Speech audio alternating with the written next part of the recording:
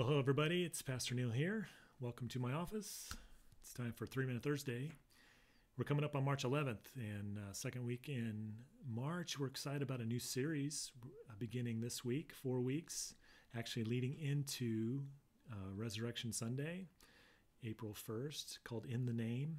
If you read through some of those opening chapters of the book of Acts, you see the significance of the name of Jesus. And we're going to be talking this Sunday about living in the name of Jesus and what that looks like, and the power and the freedom and the grace that we're given as we live in his name. So I hope you'll come. One thing you need to know is this is actually the time change Sunday, and so we're going to spring forward. We're going to move our clocks ahead an hour Saturday night, and so don't forget to do that and spread the word.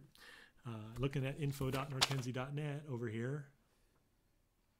And what do I see? There's some youth events coming. The High School Roadshow up in Portland. That concert's on Friday night. Talk to Jameson if you haven't already, and go enjoy that with your friends in the youth group. And then a youth service project day, youth service Saturday, and the next morning. So wow, that's a 1-2 punch right there. Concert late Saturday night or Friday night, serving early Saturday morning. Sounds fantastic. And then Saturday night, there's the Family Bunco night.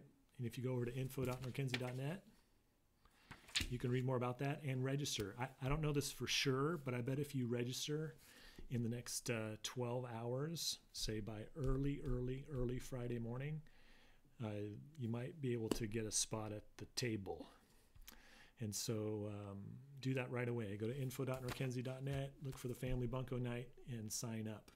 Hey, if you didn't get a chance to hear the last couple of weeks, Pat O'Donnell preached a great message 2 weeks ago. And then this last Sunday, Dr. Bob Chapman preached a great message. I listened to the podcast myself, and there's a part in there, it's like such a significant, marvelous, in like 5 minutes, this a piece on church history that was just so fantastic. And so if you were there Sunday, you heard it, or maybe you want to listen to it again. It's definitely a great message from Bob Chapman. So I'm grateful for that.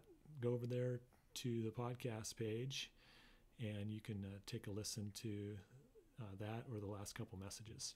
Hope to see you on Sunday. And remember, 3 weeks till Easter. Be praying for those people in your life that you want to invite.